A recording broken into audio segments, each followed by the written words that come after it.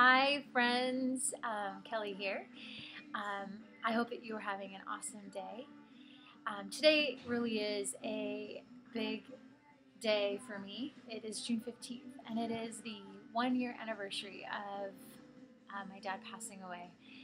And this year has been a very, very big year. Not only did I make a move from Tennessee to Montana and open up a frozen yogurt and coffee shop, um, which is where I'm at right now. It's been a big year, and a lot of things have gone on, a lot of exciting things, and of course, I truly wish that my dad was here to witness all of this.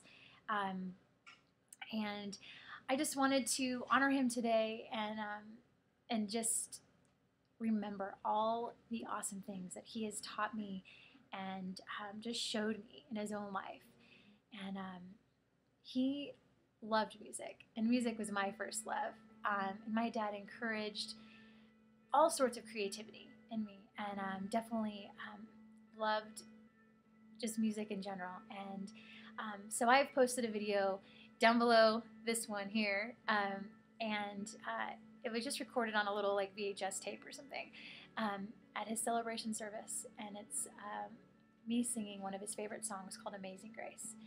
And that day was just awesome.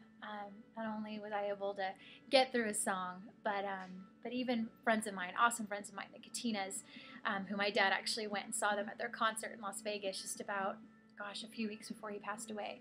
But they were there and just supported me and just stood behind me, which I really felt like it was like this hedge of protection as I was singing the song that I couldn't even get through when I was trying to sing it that morning. But my dad loved this song, and I just wanted to share it with you guys and just honor my dad today. This year has truly been a reminder of how fast life goes by and how fragile life is. And our pastor here in Whitefish, Montana, has just been reminding all of us about our legacy. What are we leaving behind? And it's not so much what we leave behind at the end of the day after our life is over, but right now, like we are writing our eulogies right now. What I do every morning when I wake up until I go to bed, I am writing my eulogy. I'm writing what people are going to talk about and remember.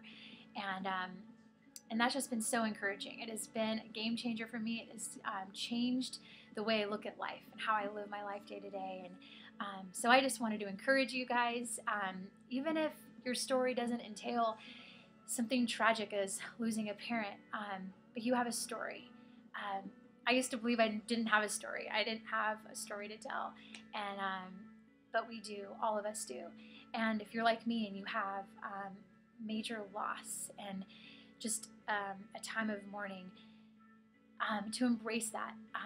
And just to encourage and just share that story. And I'm able to share my dad with so many people on a day-to-day basis that come into my shop here and ask me, why Montana? How did you get here?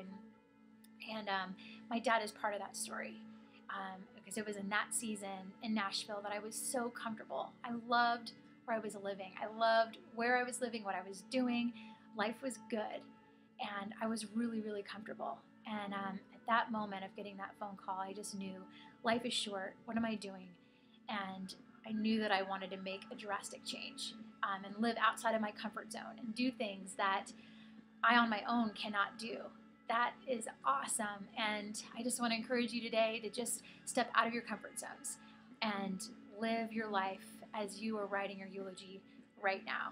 It's what people are going to remember. It's what people are going to talk about at the end of the day. And we all have a story. So just embrace your story.